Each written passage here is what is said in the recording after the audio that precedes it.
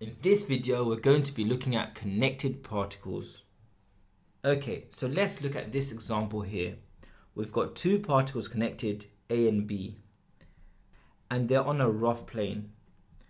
And you can see there's a 20 Newton force, which is probably going to make it move to the left. Now the question wants us to work out acceleration and tension. Now the way we're going to do that is we're going to look at each particle one at a time and work out the forces on each particle. So let's start with particle A. Okay, so if we're looking at particle A, we must put tension acting to the right. Now tension is the force created by the rope. Because if you think about particle A, it wants to move to the left. And the rope is not helping it, it's holding it back. So it's creating a tension force acting to the right. So here I've written R with an arrow to the left. That's just to tell the examiner that I'm resolving my forces and left is positive. And to resolve the forces, we're going to use F equals ma. Force equals mass times acceleration. Now the force is going to be the resultant of all the forces. And to start off with, we're going to look at particle A's forces. And you can see particle A's got 20 Newton to the left, and to the right it's got tension, and it's also got a 2 Newton force to the right. And the 1 Newton is not on particle A, so we don't need to think about that. And that's all going to be equal to ma. Now remember, m is the mass, so that's simply going to be 5. So we have 20 minus tension minus 2 equals 5 times acceleration. You might have noticed that the tension and the 2 newtons was put as negative, and the reason being is, remember we said to the left is positive, and of course they're acting to the right, so we put them as negative, and the 20 newtons is to the left, and you can see that was positive. Now we can do something similar for particle B. Okay, you can see I've changed the direction of tension, because now we're looking at particle B. Well, B would be sitting there still, but it's not. It's going to move. And why is it going to move? Well, it's that rope again. It's moving it to the left. So it's giving a tension force to the left. So what are all the forces on B? It's the tension we mentioned, and it's that 1 Newton to the right. And that's all the forces we have on B. When we're looking at particle B, we don't even consider that 20 newtons or the 2 newtons because they're not actually acting on B. So let's fill in F equals ma again. So this one's really straightforward. It's just T minus 1 equals 2a. And the 2a is of course m times a. And the mass of B, it's 2. Now you might ask, why am I resolving to the left as positive? You could do either direction. Now I chose the left because it's moving to the left, and it'll give my acceleration as positive. So what do we do next? We've got two equations now and two unknowns. And you should have said simultaneous equations. So we're going to get those two equations together. Now I suggest just adding them. And that's because you've got a minus t on one of the equations and a plus t on the other one. Adding them will simply get rid of that t straight away. And we've managed to get our acceleration. Acceleration is 17/7. Now we can put that back into any of the two equations to get our t. I've chosen the equation from particle B because it was just a little bit simpler. And working that out gives us tension as 24/7. And the units for tension would be newtons. Now, if the question only wanted you to work out acceleration, there was a slightly simpler way you could have done it.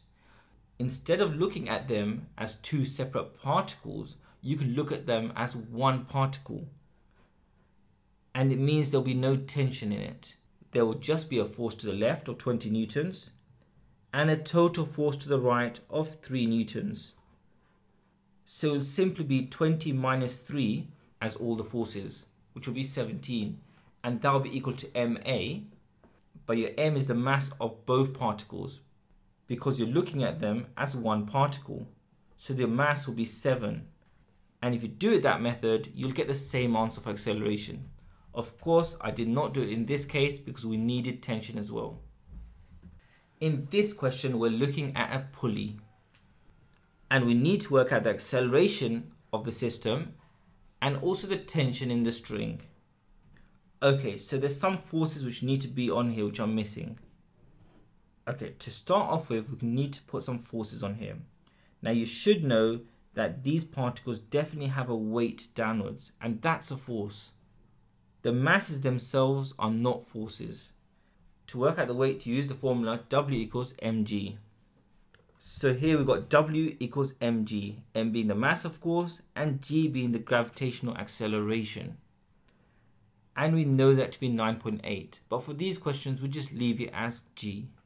So here we've put those forces on the diagram, the weights. Particle A, which is 3 kg, has a 3g force downwards, and particle B, which is 2 kg, has a 2g force downwards. We also have two more forces. They're both feeling a tension pulling upwards. So now we've got all the forces on our diagram, we can go on to start resolving to help work out tension and acceleration. So we're going to start by looking at particle A. Now we know particle A is going to move downwards since it's heavier. It's got a bigger weight. So we'll make downwards as positive. And particle A has got a 3g force downwards, and it's got one opposing force, which is the tension. And you know tension's against it because had the tension not been there, it would have moved faster. The rope is not helping the particle, it's slowing it down. So we know tension is in the opposite direction. So we have 3g minus t, and remember, all the forces is always going to be equal to ma. Now ma is of course the mass times acceleration. Acceleration we don't know, but the mass is 3 kg. So we've got our first equation. Now we can do the same thing for particle B. Okay, so in particle B, I've changed my positive direction.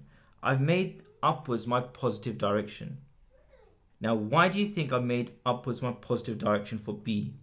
Now, you should have said it's because B is moving upwards. Of course, if A is heavier, A is causing the pulley to move downwards in its direction, which means B will be moving upwards. So I made upwards my positive direction.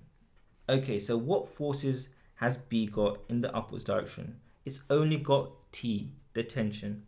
And in the opposite direction, it's got 2g. So we're going to put that as negative. And of course, that's going to be equal to ma. And the mass of our particle is 2. Now we've got two equations, we can go on to do simultaneous equations to help work out tension and acceleration. Now again, one of the equations got a minus t and one's got a positive t, so we'll simply add them. And that gives us acceleration as g over 5. Now we can put that back into any of the two equations to help work out tension. And you should be able to do this step simply, and you get tension as 12 over 5g. And you can leave it like this, or you can put g as 9.8. It's up to you. And there we have it.